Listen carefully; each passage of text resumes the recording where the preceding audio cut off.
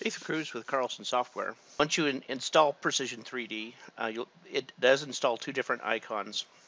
One icon is the Land XML Free Edition, which essentially is a free version for viewing Land XML files. You can do one or two other things with it as well, but it's really designed to be a free Land XML viewer. And then we have the full product, which is the blue translucent icon. So you're just going to double click on that to start the full version. And you'll see for the first time you're looking up at the sky. But what I want to go over is best practice in window layout and what works pretty well organizationally. So the first thing I'm going to do is I'm going to left click on this object commands window. I'm just going to hold that down and I'm going to pull it and move it. So you'll notice that as I move the windows around, P3D is telling you where you can dock it with a little blue preview box. So once you get that, and I want to put this dock to the top, and then I also want to make it a bit larger. The next thing that I want to do is I want to put my Scene Explorer below the Property Explorer. And that's because the properties are the things that you see most often, and it's easier to be in your eyesight above the Scene Explorer.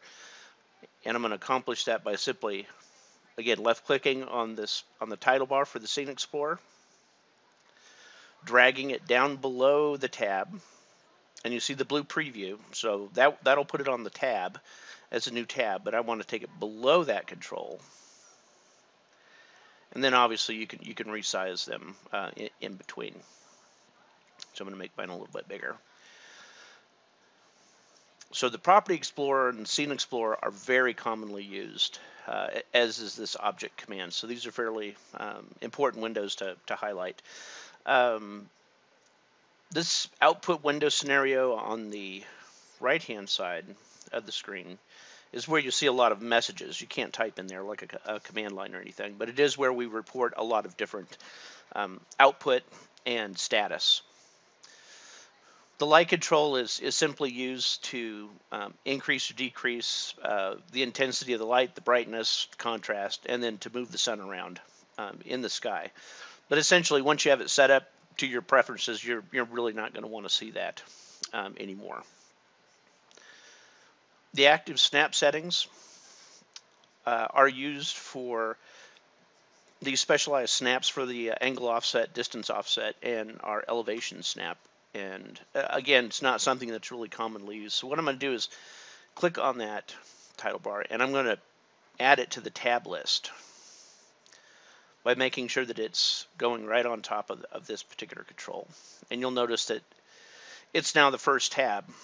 But the first tab is always going to be shown by default, and the most interesting tab is the tooltip tab. So what I'm going to do is set it active. I'm going to pull it away, and then I'm going to redock it on this, and that's going to make it first and foremost. So now we have our tooltips. So the tooltips, which I'll demonstrate in a minute, this is a very important feedback as you're moving your mouse around and as you're inspecting your scene. This is where object commands will show up as you select objects. This is where the properties for the different objects will be shown as you select them. And the Scene Graph Explorer is where you're going to find all the objects that are loaded in your current scene. And again, I'm going to make my output window a little bit smaller. Now, once you have your window set up, and then when you exit Precision 3D, then what's going to happen is it's going to save and remember where all of your windows were, how they were docked, their size. So the layout is automatically saved for you. Now the next thing I'm going to do is go into Tool Settings. So if you are in a country where we have done a translation, then you can select your language from this drop-down list. The system default is American English. Your project path is by default set to our program data, but typically users have them set somewhere else. And at Carlson, we have a Carlson projects folder. that we use. And this will be the default location where you load and save data to and from. So just like any other software's project data directory. You can also enable or disable the Windows Explorer preview. And what that does is it shows you a thumbnail icon for land XML files, Carlson tin files, so that you sort of have an idea of what they look like before you actually open them. The maximum view distance, a lot of times I recommend 8,000. The refresh rate really depends on the machine that you're on, and essentially what this does is this sets a target refresh rate for your screen, so it renders smoothly for your system. So if you have a really fast system, you could set it up higher, but typically 30 is considered to be smooth motion. We have the different skybox backgrounds. The default is this tropical sunny day, but I happen to like the thick clouds, low water. It's a little bit darker. The polyline thickness and the highlighted polyline thickness basically just allows you to control how thick these polylines look in the scene. And for my particular machine, I know that 3 and 8 or 3 and 7 work pretty well. You could also turn on show shadows if you're going to be doing presentations and stuff, but it does consume additional resources, system resources. So unless your machine has got a high-end video card, you could notice some performance degradation there, but you'll get a much improved quality of render. And then when that's enabled, you can modify these render resolutions. If you want to use P3D on a touchscreen enabled device, then you can enable the touch input, which basically allows you to use your finger or pen to click, double tap, and then pinch, zoom, the typical touch enabled type of commands. This gets us into units. P3D has a very flexible system for units, and that is we don't just simply have a metric or imperial setting. We allow you to basically mix and match. So in my just to give you a quick, I'm going to go through in the diameter. Let's see, we'll make these centimeters. So what I'm going to do is create a metric set and save it. Time is the same everywhere. Slope, we'll go to hectares, cubic meter, typically Celsius.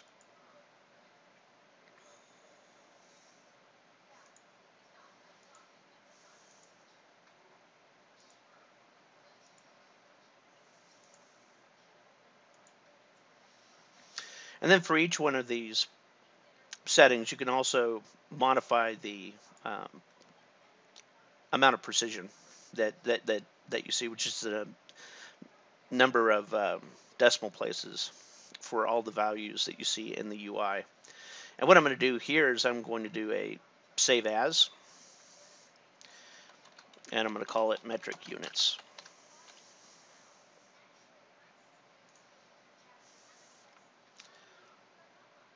So that's how you would do that. I'm just going to go back to the default settings, which are what I'm going to be doing the data demonstration in today.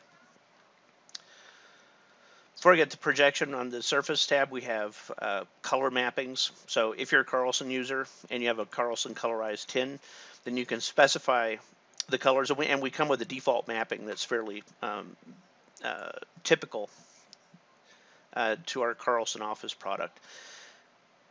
And this associates a texture to a particular color of triangles, and you can edit that. So I can go in and I can select a different texture for the different colors. If you're going to use our hydrology plugin, you can also modify the curve number and the runoff coefficient, which affects the watershed calculations. But in this case, I'm just going to cancel. We have the color slope mapping. So when you put the a tin surface into show the slope mapping, you can come in here and you can change and modify the colors and the percents for each one of the ranges. So basically, the default range is essentially based on how water would flow. So basically, if it's less than 1%, it's not going to flow much, so it's red. Between that and 2%, you're going to get green, which is a typical design slope. Yellow is 4, again, not an unusual design slope. And then really anything, and then 8 is pretty steep. And then anything else, water is going to flow really fast. So that's the thinking behind this range. So water doesn't flow much here, and it increasingly flows faster and faster going down there. But you can make this anything that you want. We have triangulation settings that are similar to what we have in our Carlson office package. And essentially, this is just allowing you to specify whether or not you want us to fill in holes on the interior of surfaces when we go to do the triangulations, and then when we do exterior surfaces, when you have concave sort of edges in your surface and you don't want to have those really large external triangles, this allows you to specify that maximum triangle length. Which leaves projections. We do install a default set of projections. They almost inevitably are all in meters. These are all metric sets based on based on WGS84. And what we found is that there's a large number of times where you need to work in different projection systems that we don't ship. So we do provide a mechanism to manage these projections. So if there's some in here that you don't want, you can just highlight it and delete them. But the more important thing is to add the projections that you work with typically. And so what I'm going to, so if you have a .prj file or a proj file, you can import it by selecting it here, and I'm not even sure if I have one. We'll go to my projects. Take a quick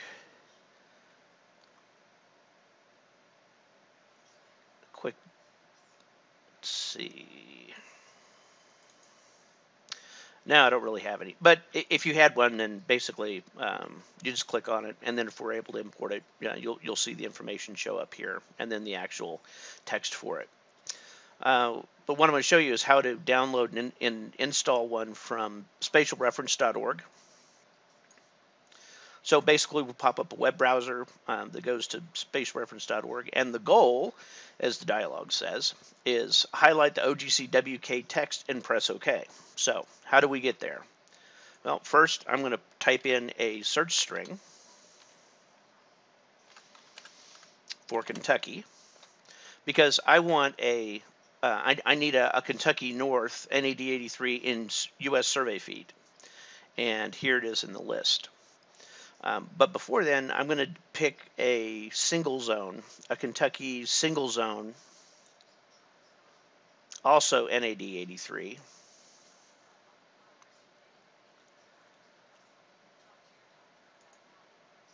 And I'm going to import it first. So once you click on it, you could scroll down to the left-hand side and select the OGCWKT. Now we're at the point where we can highlight it. So with the left mouse button, I'm going to click and drag. And then that's going to enable the OK button. And I'm going to click on the OK button. It's going to prompt me for the name. You can edit the name here, but we parse it out of the string itself. And then most importantly you need to specify the vertical projection units. So essentially, we have the horizontal, and we have to have the vertical when you're bringing in GIS data from various sources. So I'm going to leave it in U.S. survey feet, and you can see that just added Kentucky single zone. So now what I'm going to do is I'm going to click on this again, and I'm going to go back to Kentucky. do a Kentucky North, click on that again, and then click on the OGC WKT. Click with my mouse button at the top and drag my mouse down to the bottom to highlight the text. Click OK, accept the name. The default's US survey feet, which is what the horizontal unit is, and that's what we want. And I'm just going to hit OK. And so once you do that, if since there wasn't a default spatial projection that was set when you initially install the product, now we have the two Kentucky North and the Kentucky single zone added to our projection, and the last one that I basically brought in has become our default. And I'm going to select OK, and that really pretty much is all of the setup kind of stuff for the product. So now you can see the low clouds, so it's a little bit darker.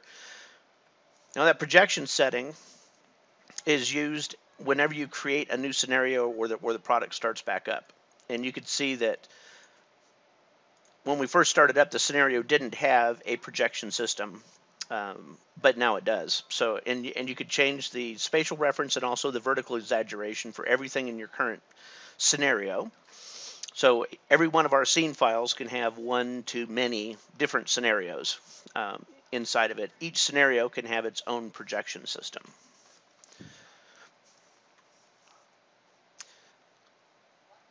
So that is really setting up and getting started. I think I am going to make, I'm going to load a quick surface here. So we also have a nice convenient drop-down list.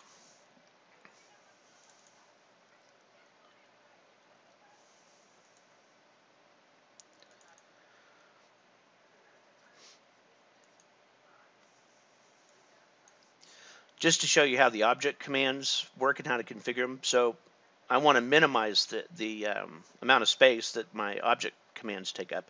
But as you select different kinds of objects in the scene, I'm just going to draw a quick polyline here. And I've selected my polyline. You notice that we have different object commands, which are the same commands that you see if you right-click on an object. It'll give you all the different kind of commands that you can do on that object.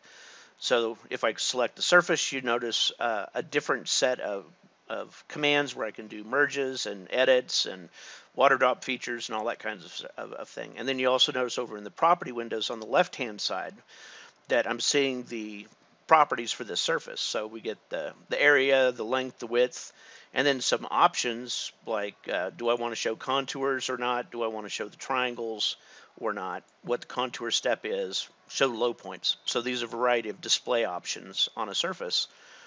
Whereas if you highlight a polyline, we have whether or not it's draped to surface or in 2D mode or in 3D mode, and then what the surface is that it's being draped onto, and then what the color is. So if I want to change the color property, I would just change the color this way.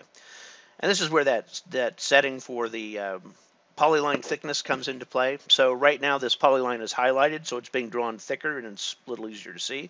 And when I press escape, it's no longer selected, so it's being drawn a little bit thinner in the background. And that's essentially how, and then as far as selections are concerned, we have a sort of CAD-like behavior on selection sets. So if you click and hold the right mouse button down and start pulling to the left, you get a crossing window. And these windows don't work with surfaces because surfaces are really big and they're easy to click on. But so the windows basically work the same way as most CAD packages. So if you again click and hold down the right mouse button and start pulling to the left, you get a crossing window. And if you click and hold on and pull to the right, you're going to get a contains window. So basically, this is whatever it touches and crosses. This is the fully contained window. So like CAD, that's just the way that works. So to select these with a crossing, it's pretty easy. And then once you do have an object selected, you're going to get the object commands up here, which shows you everything that you can do with that object. And essentially, This is also configurable, so you can add and remove, which I want to put that back in. You can add and remove commands, and then you can also increase or decrease the size of the icons. So here I'll make them 32 instead of 24, so they stand out a little bit. So if you have really sharp eyes and you don't need large icons, then you can sort of minimize this so you maximize your 3D workspace area.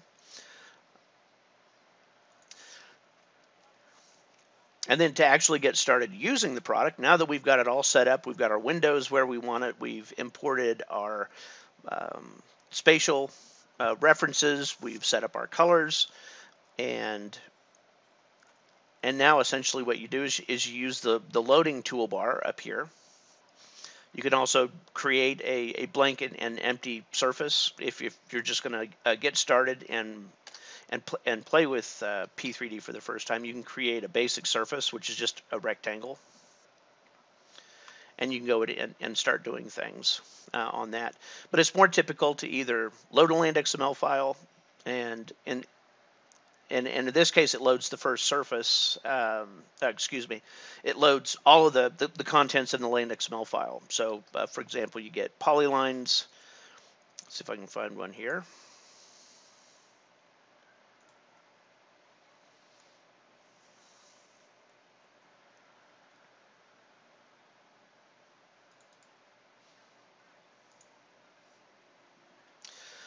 So in this case, it's brought in a land XML file that has a composite surface. It has an existing ground surface.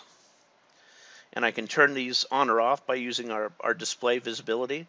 So I can, if I don't want to see that out there, I can do that. We have alignments and we have parcels, but you notice that they're drawn on a 2D plane. So if you hit the plan view icon, you're looking straight down on this stuff. Since there's no guarantee that there's a surface in the land XML file, when you import any geometry, we set it to 2D mode, but that's very easy to change by just multi-selecting, and you get a folder for each object type, right? So you get parcels, and then you get the list of names for each parcel.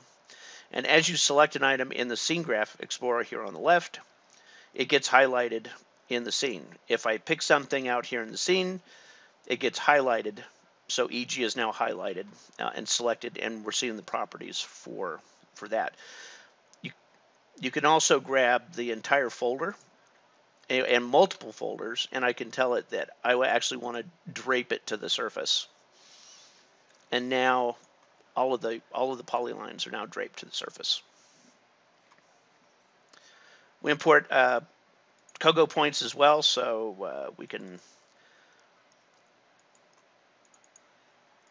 go in and double clicking on any object in the Scene Explorer will automatically zoom to it.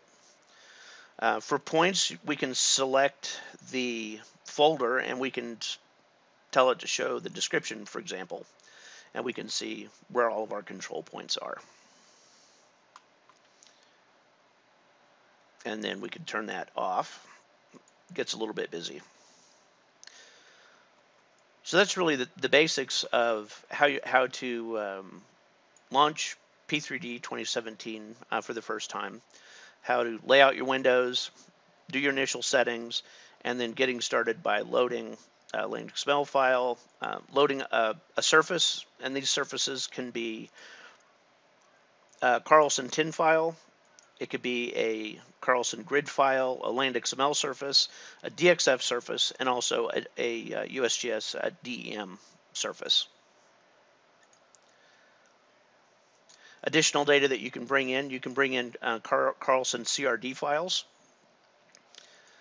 from our survey products. You can also import polylines from files, which are land XML files, Esri shape files, Carlson.cl files, and Carlson.pln files. You can also bring in point clouds. So we do have fairly extensive and quick point cloud behavior. So essentially, you could bring in a variety of point clouds. So I'll just bring in a couple here real quick.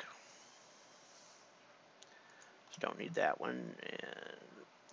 And we support more 1 to n of these guys, and then we also automatically read the projection out of the point cloud if possible, and the default setting is to use the projection from the file. So really, we're just going to handle this translation for you, and then basically you just select. We have a few options on here, but then you just select load point clouds.